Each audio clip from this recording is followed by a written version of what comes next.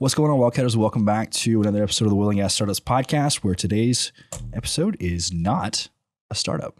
I know. We got Trey Lowe with a small company called Devon out of Oklahoma. You might have heard of them. Funny thing, yesterday, you guys had somebody scale your tower. Yes, we did. And I also didn't realize how big y'all's tower was until I saw it on the news. I was like, man, this looks way bigger than in the pictures. That's absolutely terrifying for me to imagine not being tethered to a building and then just scaling it. And apparently he made it to the top and then thank goodness. got a reward for being arrested. I was in Houston, so flew down a couple days ago, but I was actually speaking at a conference yesterday, and thank goodness I left my phone like sitting out in the audience. When I got back to my chair, I had a dozen text messages and like 20 Teams messages, and I was like, "Do you have any like pictures from the inside of like this guy?" Like, yeah, so pictures from pictures obviously taken from the inside, but also like pictures taken from the inside that have come all the way around social media and then back, and it's like your friends like, what is going on? So, but no, thankfully he made it to the top, and he has his own mission and thing he's trying to accomplish. And my understanding, he's done this before. And okay, and was this just like I want to climb tall buildings, or was this like I'm trying to bring awareness to something? He's trying to bring awareness to social issues that are important to him. But thank goodness for our emergency responders in Oklahoma City. They all showed up, kind of kept people safe, and at least manage the situation as best we could. But it got everyone's attention. I'm sure productivity in the building kind of came to a halt, all of that was going on. But I'm thankful it all worked out. I had the opportunity to I know a guy who does things like that. Like that's his thing. Like he goes out, his whole Instagram is him scaling buildings, and then like whether they're occupied or they're abandoned or whatever.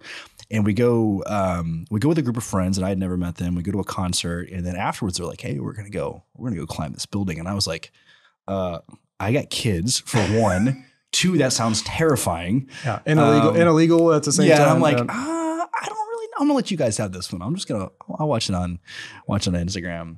But no, this was something for sure that Devon did not condone, and I think it took the entire company by surprise. Like, what is going on? But anyway, it's quite the way to start the week. Could you imagine if that guy would have fell? Oh my Lord, that would have been. I'm trying terrifying. Not to. In fact, I think we were all really nervous about that. Not just for that individual's sake, but just all of the witnesses that would come on with it. But anyway, thankfully it worked out. I know the authorities were there to take him into custody when he safely reached the top. But man, what a way. Yep. So we got so much to talk about. We pretty much did a whole podcast before we even turned on record. So you're Chief Technology Officer at Devon. How long have you been there? I've worked at Devon 16 years, but it's been like probably a lot of your guests and like you, it's been kind of a wandering path to get there. Yeah. And I've had this role for about 3 years now. So I lead all of Devon's kind of digital efforts. So that would include IT, what companies would call OT, like operational technology, SCADA, sensor systems, and all the data science and all the kind of data stitching that happens in between all of those systems. So that's in my organization. Interesting. Like, do you have like in that role, is there like a North Star that you're working towards in terms of like, hey, this is what we want to accomplish from a technology perspective at Devon? 100%.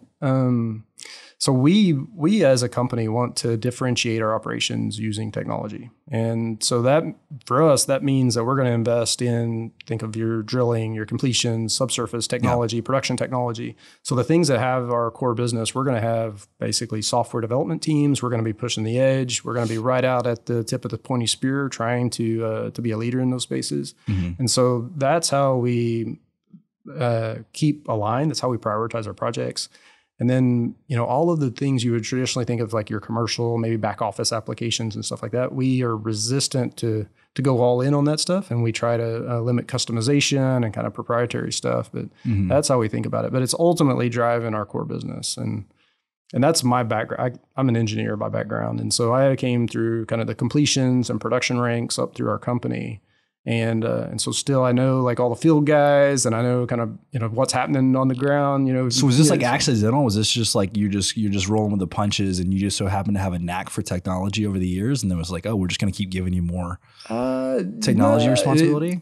So I was always, everybody knows that guy on the team who loves the new thing, you know, and so that was probably me for a long time. And I was one of those hobbyist technology folks who's, on the weekend learning how to write some code or, playing out with the new whatever technology was at the time, whether it was, cell phones or if it was HTML or drones or, all of these things over time. And so I had a navigation to that. And even when I started moving into leadership, I was a champion for the company and all of kind of our technology efforts in a way. And this was a place where I talked about all the ways we could improve enough that they finally said, okay, all right, you're in charge. You go make it better. And so, but it's been great, man. This is like my New York Yankees job. It's a lot of fun for me. And I don't know, man, I see something new and I get charged up for like weeks on end and my team knows it, but I go to a conference like I'm at this week and I'm going to come back with like a dozen ideas and they're like, all right, everybody be prepared. We got to, put our filter up. What are you excited about right now?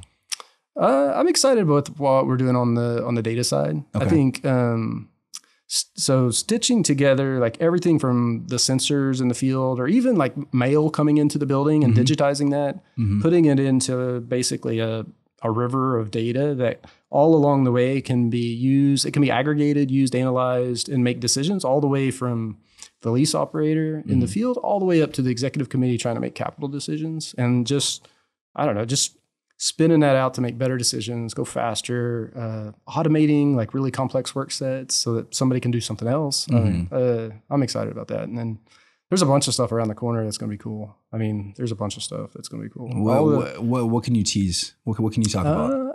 I think low orbit satellites are going to be interesting for all of the communications challenges we've had. Low orbit satellites. So how much lower are we talking? Are we talking just barely outside the atmosphere? Yeah. So think Starlink. Okay. A good example. That's the one everyone knows because of my dad just got Starlink actually. He just retired, moved to the ranch, and we haven't had internet out there since like forever. And I would always badger him. I was like, Dad, I can't come out. I can't get any work done. How am I gonna get work done on the weekends? And so he retired, finally moved up there, and like week one was just like, I need internet. And turns out there's not Starlink in their area, but him and his redneck buddy figured out that they could use the satellite that's for Oklahoma and reroute it to the ranch or whatever. And now he's got great internet. So all of the rigs that run in, southeast New Mexico or outside of Gillette, Wyoming. And it takes a big investment to put up towers to go, beam the internet basically to a rig or to a well site that's going to be down in a valley. And so I'm excited about that. High speed internet, it's low orbit, so it's low latency. So the things we want to do with video and other stuff in the field, we'll be able to do that in the future. So is it still the same? I mean, I haven't actually been out to the field in like a technology capacity in greater part of a decade. And so back then it was obviously there was just no connectivity practically anywhere that we went. Is that still the case or are there other solutions out there? No, I mean, it's gotten way better. Way better. Both commercial systems have gotten better. Think of your kind of proprietary systems. There's some big ones in the Permian Basin now that cover almost all of the footprint. But in other places, we still have challenges. But even like at Devon locations, they almost all have Wi-Fi on them now. So, we've put in a huge investment so that we have high-speed internet basically everywhere. And so we're on a path where we put cameras out there, and we're on a path where we have, the Internet of Things, all these buzzwords you've heard about. It needs that connectivity. And so, so it's changing for sure. Are you guys going heavier on edge devices? Almost everything has an edge device, but the real question or the leading question is like, are we doing anything there? It's like, have you put some algorithm at the edge and it controls? We're not there yet. The industry is not there yet in the United States. We have the capability, and I think everybody has that vision, but we're still a lot of the things that we could put at the edge. The pace of the decision that's made. So like if you're going to make a fast decision, you got to have something at the edge. And so think of like frac jobs. So if you're on a pumping a frac, looking at a screen out, that happens like really fast. And we're not going to be able to make automated decisions in the cloud or in the office on stuff like that. But that's harder too. But like in the production environment, we might make a decision once a day or a few times a day. And so that would be simpler, put it at the edge, but you don't really need it at the edge. We're going to have communications that can help us on that. So anyway, so that's kind of where we are. We were talking about before we started recording, just kind of like the data problem. Right. I love nerding out. That's how I came into the industry was looking to solve that issue. For E&Ps, I think arguably it's worse off now in a lot of ways than it was even a decade ago. And I think that's just, we're just adding so many new technologies, new startups are popping out, and I love it. It's tons of innovation and stuff. But then for you guys, it's like, how do we it's like opening the fire hose. You know, how do you make sense of that? So I'm curious, like, how do you guys think about data management? How do you think about what you capture? You know, what is driving those decisions? Is that something that comes down from management saying we need visibility into something, you should start capturing this? Or is it, you know, the different business units saying, hey, we need something around here? Or is it just like, hey, we have all of this, let's see what's available to us? Like, where do you start? You know? We started a long time ago. So about 10 years ago, some of my predecessors honestly had the foresight to say, man, this is going to be really important. We better start organizing now. We better start, you know, and there was a whole movement at the time to have data management, data stewards in organizations, data governance councils. There was a whole thing kind of around that to start organizing your data, figuring out, you know, if we call something in one part of the business, it's going to be the same thing in the other part of the business. And so we started that in earnest about 10 years ago.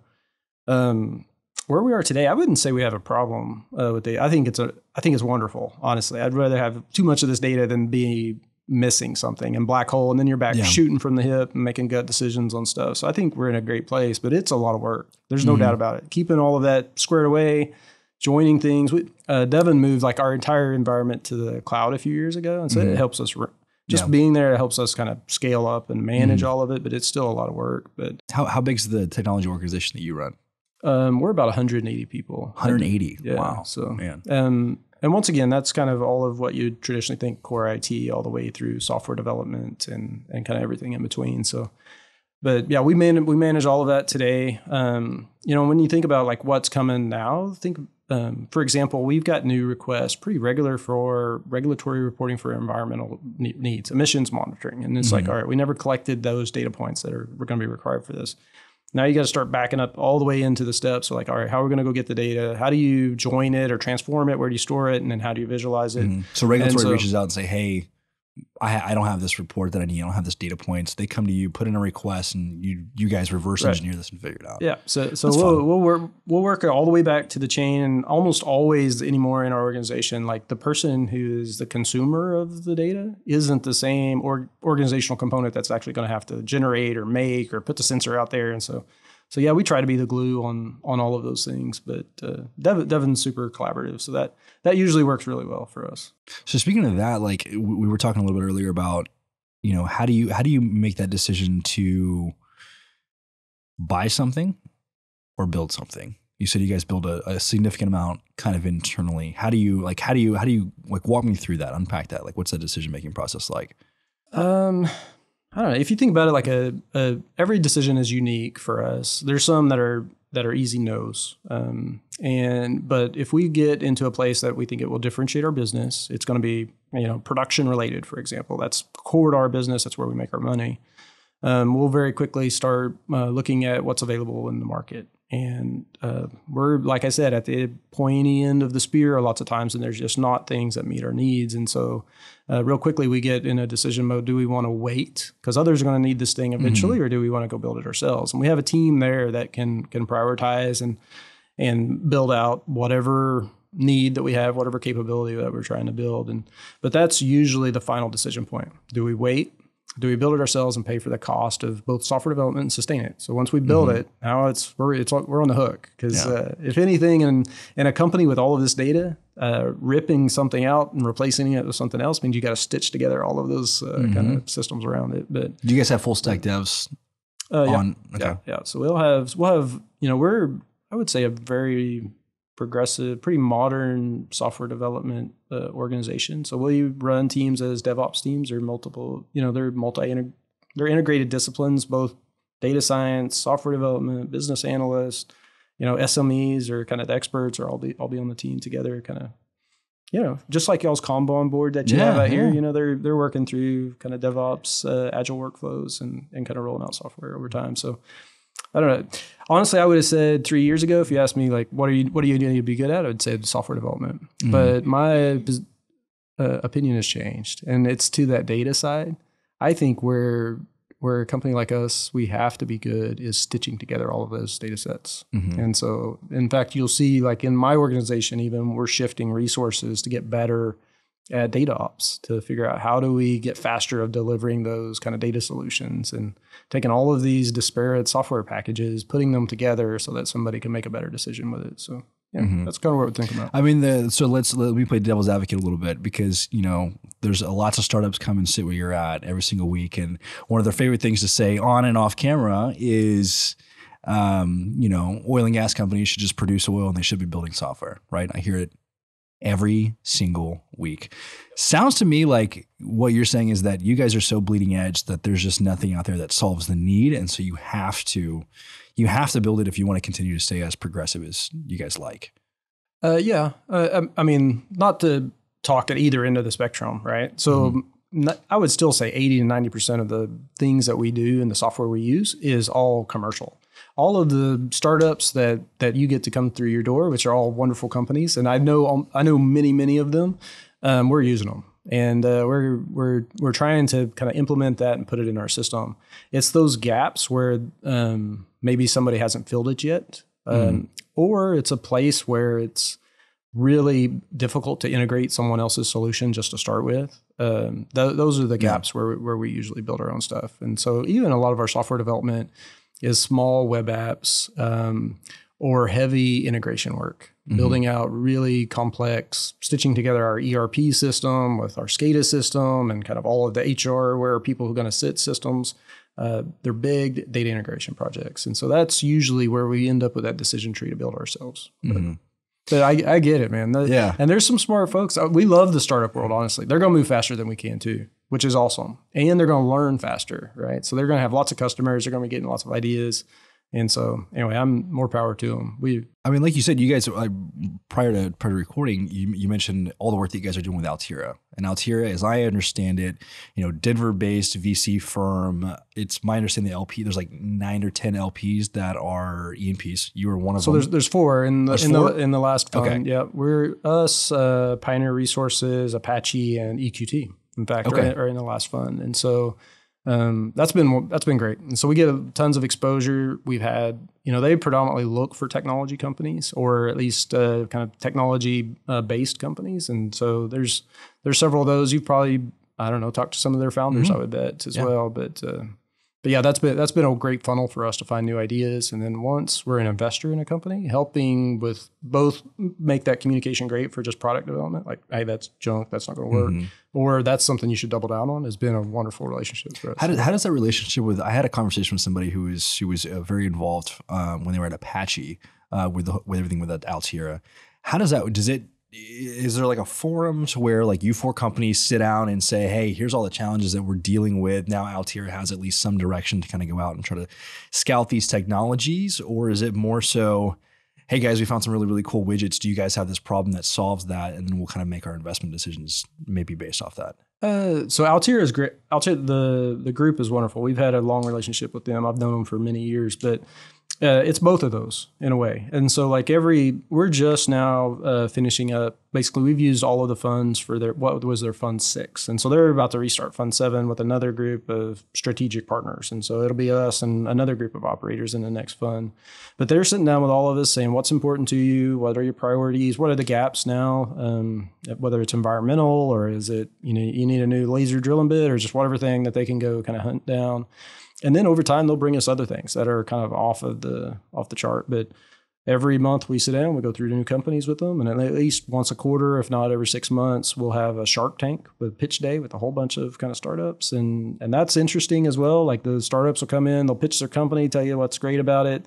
Almost always 1 or 2 of the strategic partners have tried them. And so, you know, they'll leave, and then it's like Shark Tank, you know, where the sharks are kind of talking about the which company. shark are you? I'm not going to say. Are you David? Are you Mr. Wonderful? They have called me Mr. Wonderful, but I hate the nickname, so I'm staying away from it. But anyway, you're not going to make any money on this. That's right. Quit what you're doing now.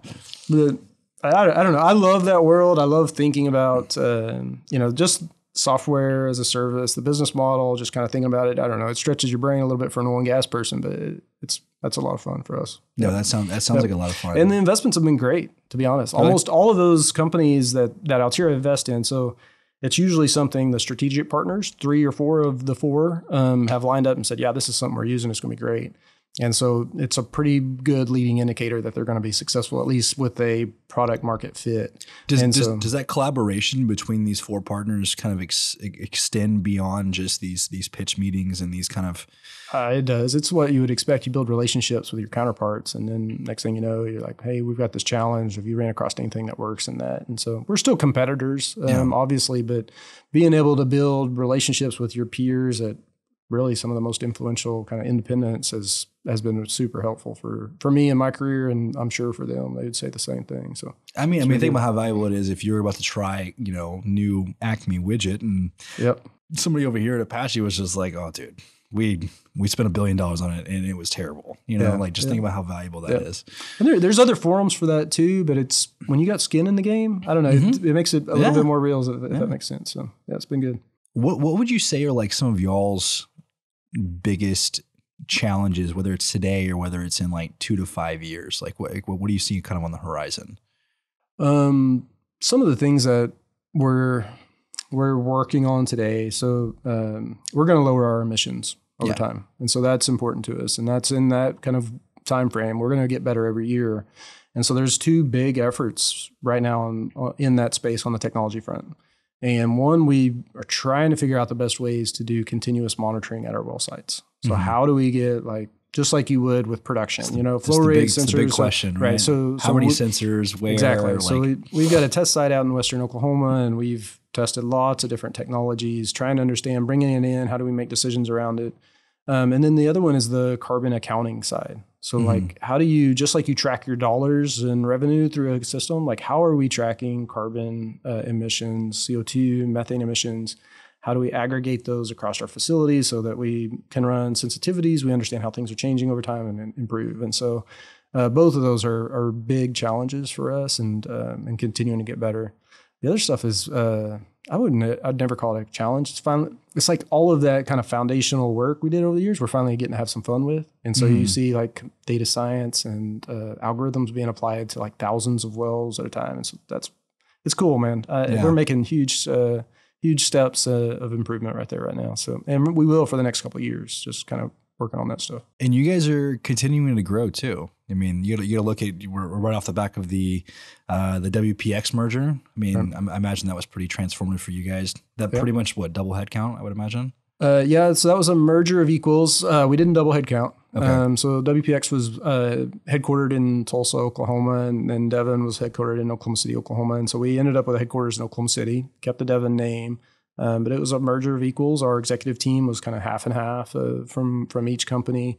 And then, we kept all of those field offices and all those field groups, and we grew a bunch in that time frame. And really, we closed that deal in January of last year, and so it's been almost 18 months, kind of in that time frame, and it's been awesome. And commodity prices have been high, so we've had wind in our sails, but the share price has done great. Our performance has been amazing, and all of those synergies that we had planned to capture, whether it was drilling costs coming down or being able to kind of improve G&A, LOE, all of those metrics that were our targets, we've basically met. And so I don't know, it's definitely put the mergers can be hard with just culture-wise, right? Yeah. But it's good when it works out. And that's what we've experienced so far. Not that it's perfect, and there's definitely, you got those cultures and feelings, and people had to quit doing it their way, and now you got to do it the new way type stuff. And so we still have a few of those lingering, but overall that part's been great. And then we just announced an acquisition last week too. Yeah, Rimrock, right? Yeah, so Rimrock up in North Dakota, and we've got a wonderful field team up in North Dakota. This will give them some more wells and some more assets to kind of bolt on, to the assets that we have. And we got a great subsurface and team to kind of go work it and figure out what the opportunity is. So you guys are primarily in Oklahoma and North Dakota, right?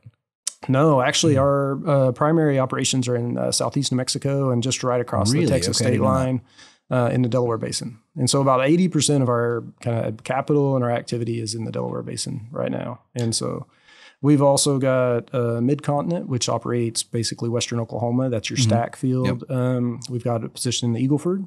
We've got a position in Powder River Basin in Wyoming, and then North Dakota. And but the predominant activities in the Delaware. I'm curious. I know this is like maybe a little outside the scope of what you normally talk about, but obviously E&Ps have different business models, and a lot want to be like a pure player in, say, the Permian, or a pure player in the Bakken, right? And it seems like you guys are kind of spread out. I didn't really know that, actually. Which is it? Just good rock is good rock, and we'll just get good at it. Is that kind of the? I mean, we've got great people for sure, and we do have good rock in all of these places. But I think it's part of our strategy to have options, and it's part of our strategy to be in multiple basins. And so if we have issues, supply chain, land, legal, whatever issues may pop up in our business, this gives us optionality. And I think many of our leaders have been in the business through a few cycles, and it's like today's greatest play is not always tomorrow's greatest play. And so this gives us some kind of options. And we love the basins we're in. The rock's great, obviously. And the formations in the Delaware are extremely prolific. I mean, that's why there's so many rigs running down there for sure. But even the plays and the resource base that's in the Powder, what we have in the Eagle Ford, the Bakken, I mean, all of them are kind of world-class reservoirs at different stages in their life. But that's kind of how we think about it. It just gives us options of what we want to do. If we need to grow production one day, we have places to go put the rigs. Yeah. And so that'd be fun. Are you guys running rigs now?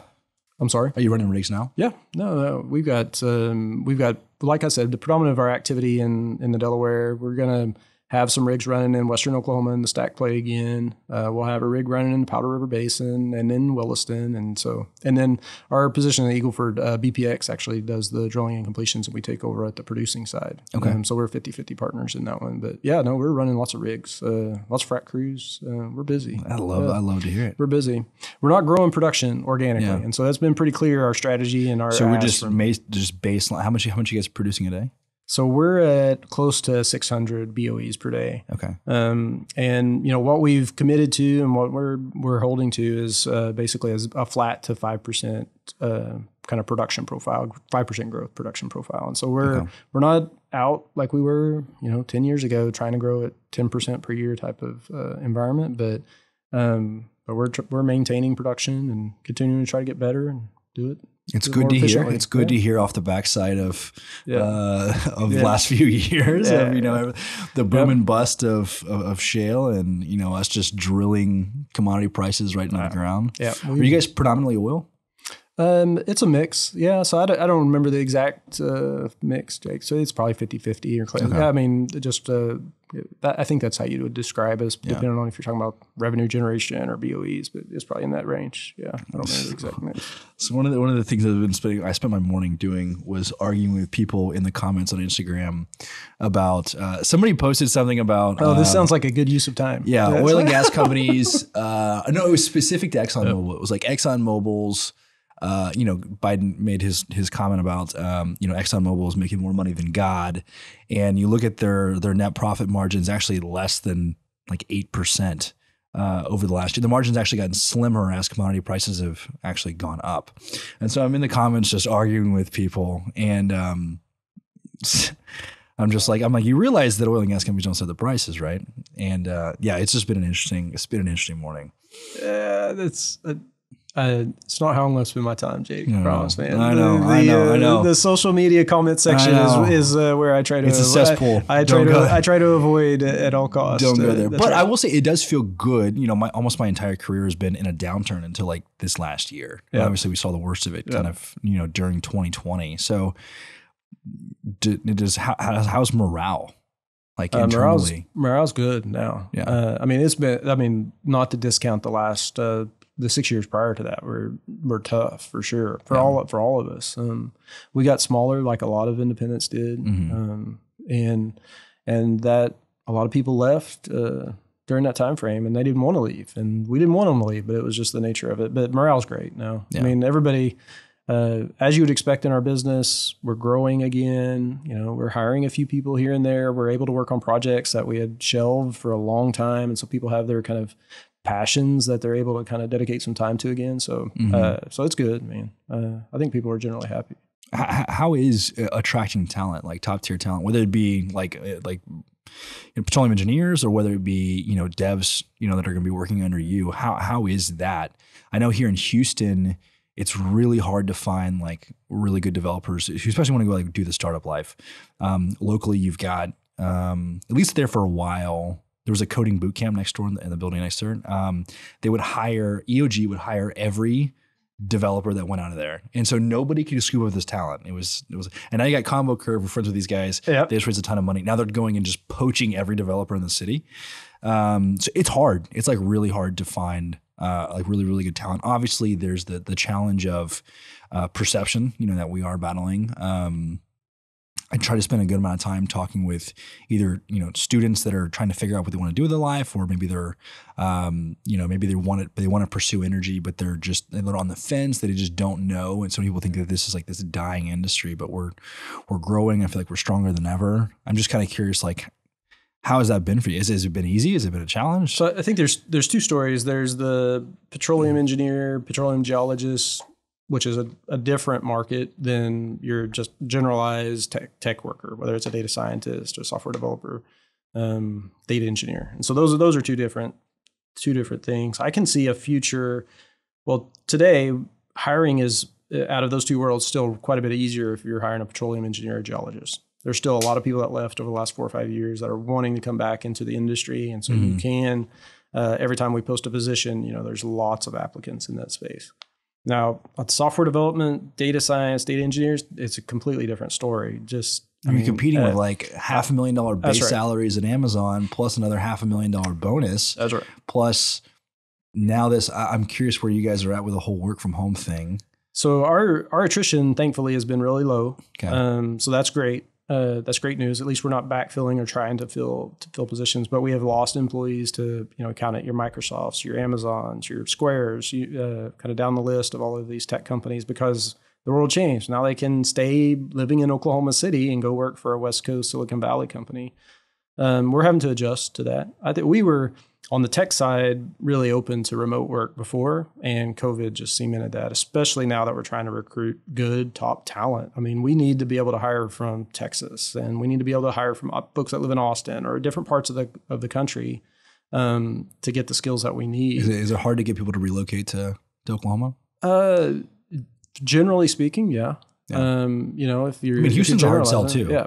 The cities are very, very similar in a lot of ways. We do have an influx of people, I'd say, moving to the middle part of the country. And so we've benefited from that. But yeah, asking somebody who lives in New York City to come work for us in Oklahoma is a harder sell. There's no doubt about it. So we are very open to like fully remote work. It just broadens our funnel and our net that we can go capture some folks. What's the makeup of your team? Is it like 50-50, half remote, half in office? No, we're still like legacy dominated, and we hadn't had that much attrition to swap out completely. And we still have the majority of our folks like coming to the office occasionally. I mean, those are social network as well. I hate work from home, to be honest with you. I know that sounds like crazy, but I like being around people, even as like an introvert. I feed off the energy. I don't have to be the center of attention. I don't have to be in the conversations, but I like to be around people. And that really was solidified for me during COVID, because I was just going crazy. I couldn't see anybody. I couldn't go out and especially the nature of what we do and the event stuff. Lisa said we got 5 minutes, so I'm going to hit some hard-hitting questions. Sounds good. What you got? Hard-hitting. What's hard-hitting? I guess let's finish that. Let's finish that thought. Are there any tips, tricks for the people who are remote? Like, how have you guys like integrated them into your workflow and like make that successful? I'll say that for us, like we went kind of quasi remote, like a few days a week remote, and then the rest of the week was in the office. Before our last conference, we said, listen, work from home is ending because it's go time. And like we were having some communication issues, right? Yep. So everybody came in the office. Guess what? We knocked it out of the park, and it was like amazing. And so now we were like pretty hard line, with the exception of like one person who lives in Austin and has since the beginning. You're going to be in the office. And I just feel like we have like really, really good communication and good collaboration. And I don't know. I'm sure that a lot of other companies have like really struggled to like figure it out. For sure, we haven't figured it out. So I don't want to say that we got it all nailed down for sure. But there is no doubt some roles are easier to do fully remote than others. And even for teams like mine, we have a ton of internal customers. And if you're in a role that has to like interface with your internal customers all the day, you better have a strong relationship. And it's we're just culturally in a place that's easier to do if you're in person. And so those are almost always going to be predominantly in the office, at least a few days a week, so that you can go visit with them. And, you know, if they tell you everything's fine, you can ask, is that really fine? You know? Yeah. So, and then we got some roles that, you know, even prior to COVID, you'd see them, you know, lights are off, headphones are on, and they're just freaking getting after it. And we had a bunch of teams that had dev support from India and overseas, and they had gotten in kind of structured, agile process. And so, you know, people are getting their work done because it's chopped up into little bits and you see it coming in the door all the time. Mm-hmm. And those groups have not missed a beat with having remote workers. And so for us, it's a little bit different depending on the role. Almost all of my leaders are really practiced at kind of staying connected and building that kind of relationship and culture, even with their remote workers. But it's easier in the tech world. There's no doubt about it. You know, if you go to like all the tools are already set up for it. That's right.